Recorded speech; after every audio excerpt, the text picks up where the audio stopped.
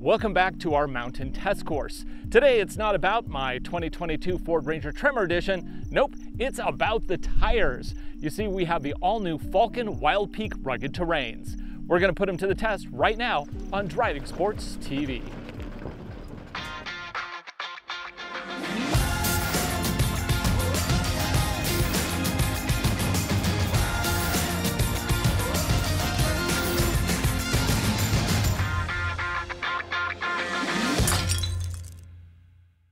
This is my 2022 Ford Ranger Tremor edition.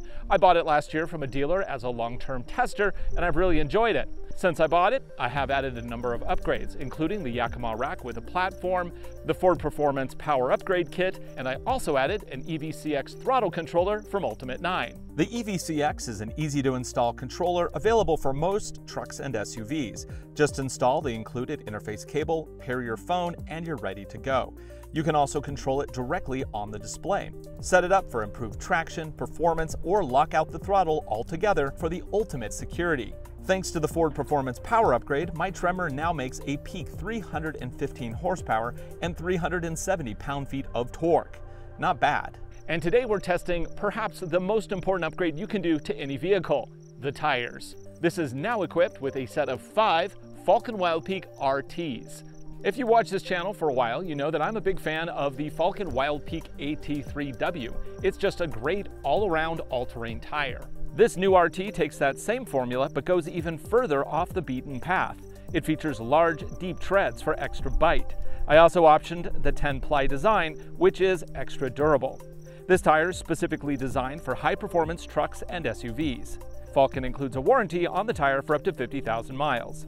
I opted to go with the stock size of 265/70 R17. Price of a set of 4 goes for about $1,300 US if you shop around.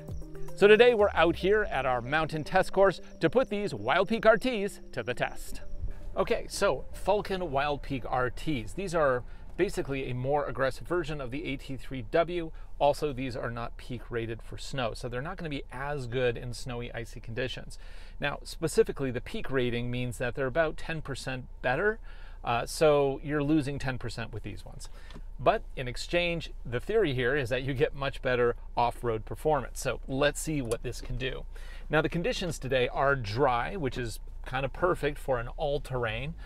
Mud terrains are a different tire, of course, with even more gaps. They basically take things to the next level, but we don't need those today. The downside with mud terrains, I'm in rear-wheel drive. Let's see if these have enough grip to get us through with rear-wheel drive up this course. Oh, not working. Okay, let's go into 4 high. Our test mountain has been abused over the winter. We've done a number of tests up here in the snow and then into the spring when things were all very melty and wet. So now I am back and everything is absolutely rutted, which of course is a great opportunity to test out these new tires, because tires like this should be able to handle conditions like this no problem. And so far, I am just getting tons of grip on this dry, dusty portion of the course. And this is no slouch of a climb. Let me look at my meters here.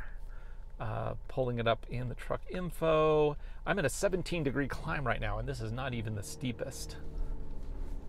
So all the way up. Oh, yep, no problem. I'm just in 4 high, and we just drove up it like it was no big deal. But we have some tougher things we're going to test in just a few minutes here.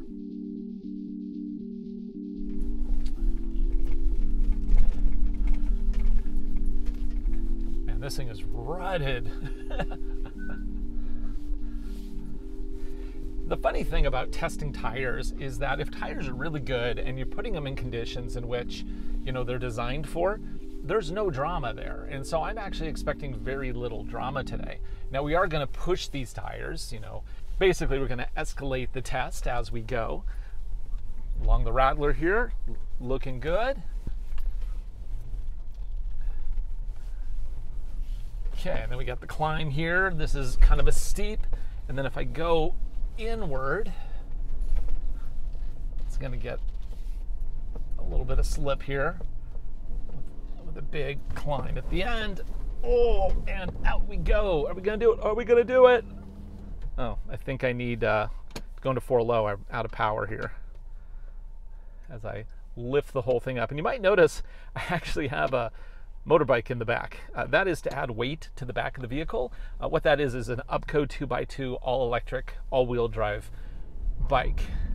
Let's see, 4 low. Oh yeah, no problem. Climbs right out. So far, no problem for anything here. Okay, let's try the Sidewinder. Now the Sidewinder used to have logs on it, but I got a Raptor R completely stuck on it, so the logs are gone. But I do have some piles of rocks there now, so hopefully that is something of a challenge. So you might be asking, like, what is the difference between an all-season, an all-terrain, a rugged terrain, and a mud terrain? Very good question. As the names describe the different environments in which they excel, the design of the tire is also very, very different. And typically, as you go from all season through mud terrain, the lugs get bigger, they get deeper, and you have more vacant spaces in between the treads. Now, the important thing there is that it gives you more grip and it helps vacate mud and snow out of those blocks. Because if, like, say you have an all season and it loads up with mud or with snow, then what happens is you basically get a slick because there's no lugs to grab the environment there. Here at the bottom of the Sidewinder, we've added more rocks, slowly building this up into a proper rock crossing. So what I'm going to do is I'm going to adjust the EVCX Ultimate 9 to anti-slip setting. I just touch this and it automatically adjusts the EVCX. That'll give me super smooth throttle. Also, I'm going to set this up to be in 4 low, and I'm not going to lock that rear diff yet. Let's do this without the locked rear and see what it does. And we're just going to slowly move forward. I'm cutting all the way into the right to get the steepest climb here. Oh, so smooth. I love that smooth throttle. Okay, we're having a little bit of challenge here. Great. Let's switch it up to lock that rear diff and see what that does. So 4 low, locked rear. Oh yeah, climb right over the rocks. And out we go. Now, this is ridiculously difficult for a small crossover. For a truck like this, if you have a rear locking diff, no problem. So far, I'm really impressed with these. I mean, I am just walking around the course here. Now, this is typically a pretty tough little segment right here. Oh, but we can climb it. We got grip. We got that grip. Dang, this is great. So far, the roads here at our mountain playground have been no problem for this 2022 Ford Ranger equipped with the Falken Wildpeak RT tires. So I think the only logical thing to do now is to build an even more challenging road. So if you excuse me, I'm going to make a quick phone call and get the construction crew out here.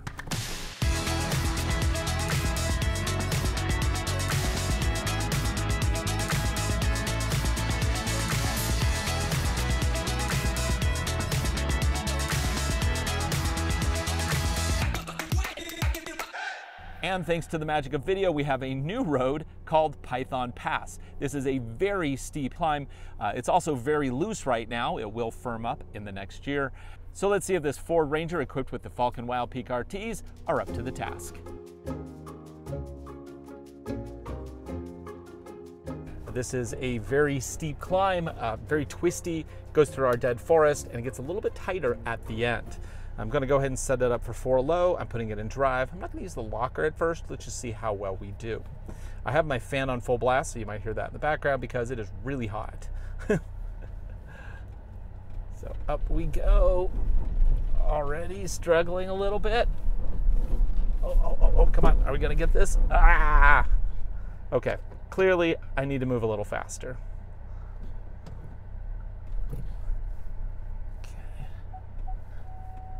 Watch that toe hitch, make sure that doesn't drag. So I'm going to go a little faster. I'm also going to lock my rear just in case we have any wheel lifting issues. And away we go. A little more momentum. Up, come on, come on, come on. Oh, this is so loose. Come on. Almost have it. I finally made it up the first corner. Whew. And now the second, it's gonna get tighter, so I gotta cut it really on the inside. It's gonna lift the wheel up a little bit, and out we go. Woo! It took a couple tries, but I finally made it up.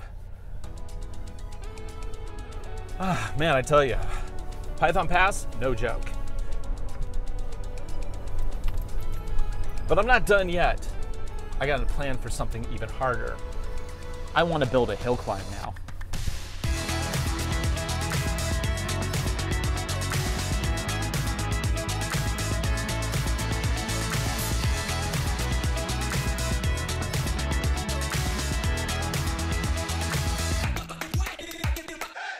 Now it's time to try our newest feature. We call it the ladder, and it is extraordinarily steep.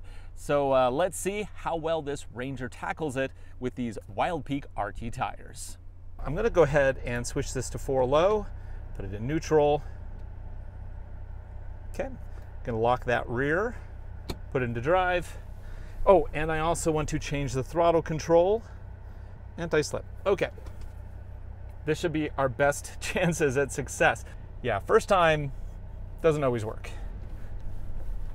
So I'm just gonna try to keep a steady climbing pace. 14, whoop, rock. Thank goodness for underbody protection. Okay, we're just digging holes now. Let's get out of that little hole there. Okay, let's try this again. See if we can get, I'm gonna 2-foot it. So that means 1 foot on brake, 1 on gas. Try so we can get a little momentum here. Nope, nope, nope, nope. Okay, this is very loose and I'm at 22 degrees and I'm not yet at the steepest part.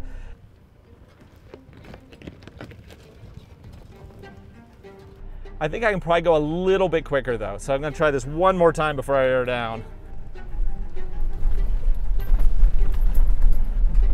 Come on, you got this, you got this. Oh, don't get the, we get, We're climbing, but now we're gonna hit the really soft stuff and I don't know if I have enough momentum. What? Are we doing it? I'm just keeping my foot to the floor, trying to keep movement going. Holy moly, we're making it. Oh! Now I have to go fast here because this is soft on the exit.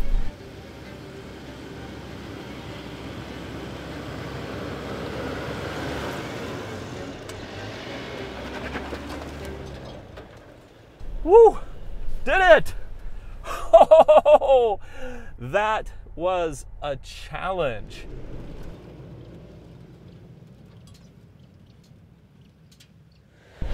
It's not really a complete tire review unless you test it on a highway, because this is where most people spend their time. And I have to say, these Falken Wildpeak RTs are not bad. Yeah, you do get a little extra noise over something more mild, like, you know, the AT3W or the Trail, but I think it's actually a lot quieter than the BFG KO2s. Like, I'm driving here and I'm totally comfortable here. I'm not getting any aggravating noise in the back of my head. And even if I slow down, because I was doing 60 there, if I slow down to 40, about 45, I can hear them, but it's not annoying, which is great.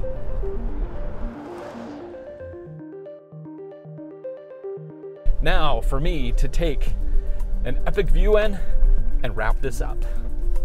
So we have now conquered every course here at our mountain playground. Yeah, we had to build 2 new roads, but that's okay. It's part of the fun. So overall, Wildpeak RTs, very impressed with them. I can't wait to try them on another adventure, which hopefully I'll film real soon. For Driving Sports TV, I'm Ryan Douthit. Thanks for watching. Be sure to like, subscribe, share videos. We make them for you, and I hope you enjoy them. You know, that's the Stewart Mountain Range over there, and there's a lake on the other side of that. I think we should go there.